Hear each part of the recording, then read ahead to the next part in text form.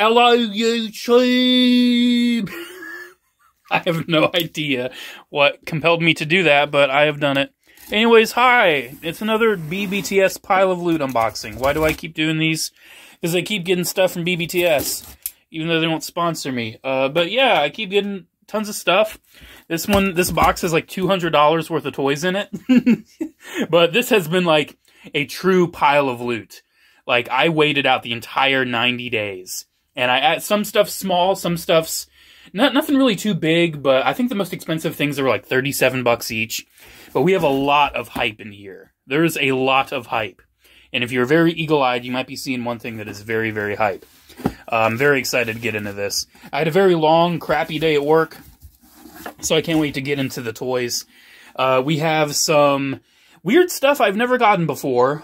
We've got a Transformer thing. I think we have 1 or 2 Star Wars things. Some robot-y goodness. Typical BBTS fun.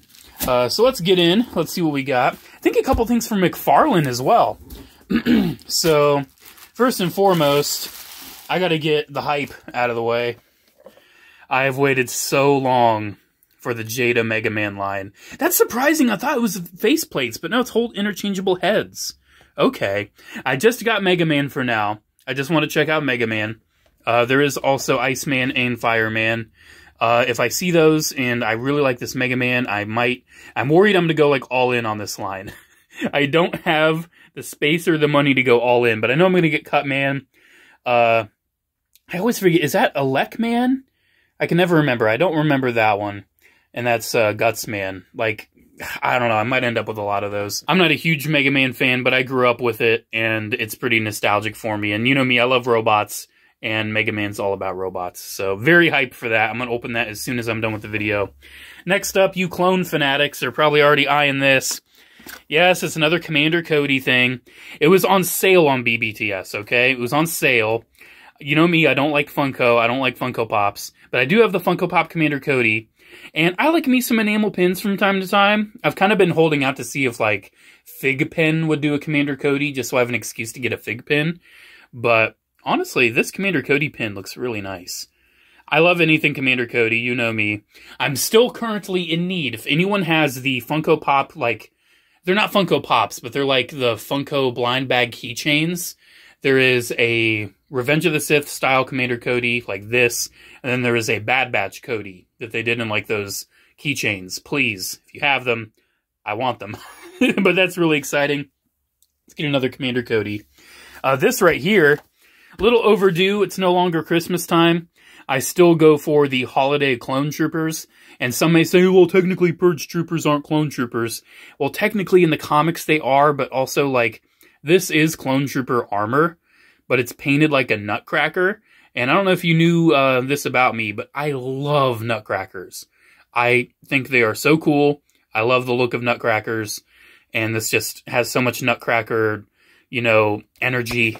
Kind of like Toy Soldier, Christmassy vibe. I love this. So happy to have this. This is the 3rd clone they've done in the holiday line. There was the Ginger Trooper, the holiday sweater, and now this one. So yeah, that's very hype. That's actually not the only holiday thing we have in here. Because we also have... Ooh, something came off in the package. The Naughty or Nice collection. I got a couple of these. Wow, that's so weird. They changed the box style.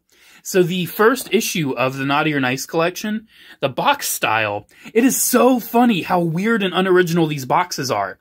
So the first box style was like Marvel Legends. But this box style, we can literally see side by side, is like McFarlane. Almost to a T. Like this is the McFarlane box. My guess is that they make these in the same factory. And the factory's like, oh, let's just, you know, make a similar box.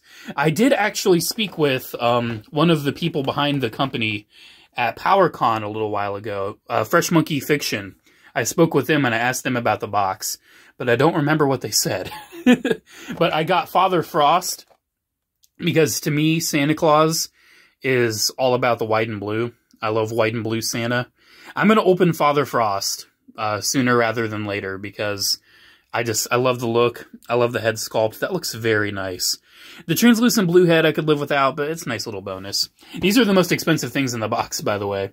But as a toy collector, I couldn't... Oh, here we go. This is the Marvel Legends style box. So we still get one. So you can see that is so clearly a Marvel Legends box. And this is so clearly a McFarlane DC Multiverse box. Because this is a reissue of the first wave. As an action figure toy collector, I had to have an action figure of Santa Claus. I just had to. I needed to have a figure of Santa. And this one looks amazing. It looks so good. The beard is no longer blonde. They actually made the beard white for this reissue. And I'm very happy I waited. It's got a naughty and nice list. It's just so cool. I'm going to wait to open this closer to Christmas time. I'm going to open Father Frost because it's still kind of winter, but this I'm going to wait towards Christmas time. I'm going to have a whole box full of like Christmas-themed toys to bring out around Christmas time. So I'm very happy I have a Santa. Look at that, though. It's so odd. That's so odd. Why do they have so... Why are the packages so unoriginal? Anyways, we do have a few more things. If I can clear my throat. I did finally decide to get the McFarlane Arkham City Joker. I've been kind of iffy on getting McFarlane Arkham stuff, because I already have a lot of the DC Collectibles ones, but I love the Joker. I love his portrayal in Arkham City. This figure just seems really nice. I have the Asylum one, but this one seems really nice too. Almost nicer. So I was like, yeah, man, I gotta get the Joker. I don't have Penguin, Ra's al Ghul, or Riddler from McFarlane Arkham City, but I do have Batman, Catwoman, and now Joker. I'm not going to get any other video game from McFarlane. I'm not really going to delve any more into Asylum, unless they do Victor Zsasz, but I might just put him with my City stuff. I won't do Night, won't do Origins, but City is my favorite. I think I might go back and get Ra's, Penguin, and Riddler. I don't know yet. I'm not decided. A few more things, just a few more things. This little guy, they had Shrugging Sonic on sale. I did not have Shrugging Sonic yet, so now I have Shrugging Sonic. Nice. It was like $3. This is very interesting. The box is huge, too. I have no idea how big this is going to be. I'm going to do a video on this, don't worry. This is in the wheelhouse of things I make videos about. It is I think it's from the same company I got that Thundercracker from, but it's an Optimus Prime. Why is the box so huge? Is this in runners? Or is it just, like, in bags? Or is it just that big? Where's my knife? Where's the knife? Where'd the knife go? I don't know. Where'd the knife go? I don't know. Boop, boop. I don't know. You have no idea where the knife went. Can I just peel it? Where did the knife go? That's gonna drive me crazy. I literally just had that box cutter. Where is it gone? Where's the box cutter? Where has it gone? Is it in my pockets? Oh my gosh, I'm going crazy. I'm going crazy. Where's the box cutter, guys? Oh, I put it on top of stuff. I'm a moron. Oh my gosh. Yeah, let's put my bright blue box cutter on top of a colorful box of toys. That's perfect. Anyways, I'm keeping that in. That's too funny. Yeah, it's in bags. No, it is in runners. It is a model kit. This is like a full-on model kit. Okay. So yeah, we'll see how that goes. Because the Thundercracker I got from, I think, the same company isn't like a big model kit like that, but this Optimus is. Look at how shiny that box is. Oh my gosh. I love it. Obviously, Rise of the Beast Optimus. There are others in this line, but you know me, I'm an Optimus fanboy. Figured I'd go with Prime. Anyways, a couple more things. Keeping on with the model kits. Finally got myself the Zawart Heavy from Witch from Mercury. I skipped on the normal Zawart because the Heavy just looks so much cooler. And if I only have one of this kit, I want it to be the Zawart Heavy. Yeah, it just looks sweet. It looks so cool. I am so far behind on building Gunpla.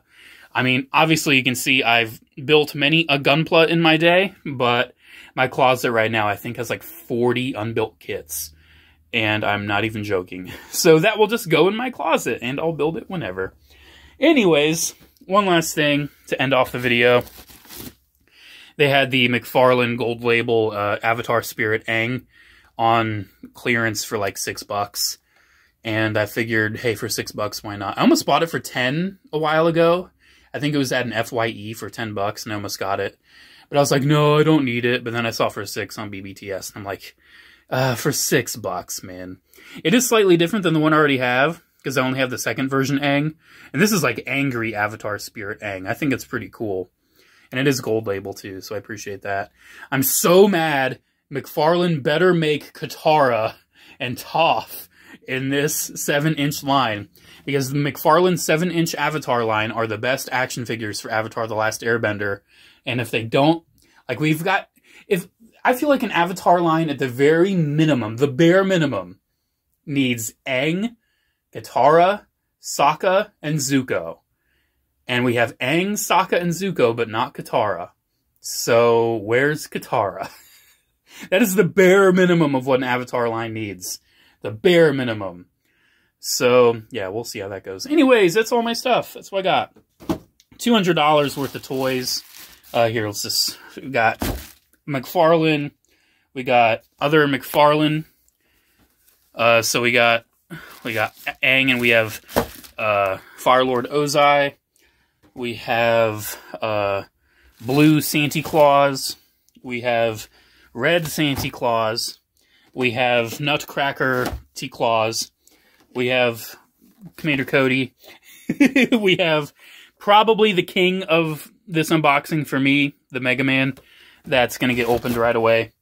Probably the least exciting thing is Shrugging Sonic. But still, it was like $3. I don't care.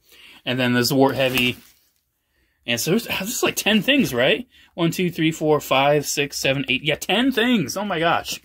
So 10 things at $200 is like average $20 a thing, which for some it's like, yeah, $20 ain't that bad, but then others it's like, $20. Well, anyways, guys, let me know what you think. Another BBTS Pile of Loot unboxing has been said and done. Pretty much hit a lot of my little targets. I got a Batman thing, an Avatar thing, a Gundam, a Transformer, a Sonic, clones, and a few random things. Like, this is the core of what I collect now. Like, this is the core. I don't really diverge much from almost anything you see here. So yeah, let me know what you think. Do you guys like using BBTS Pile of Loot? Again, not sponsored, but it's a good service. I like using it.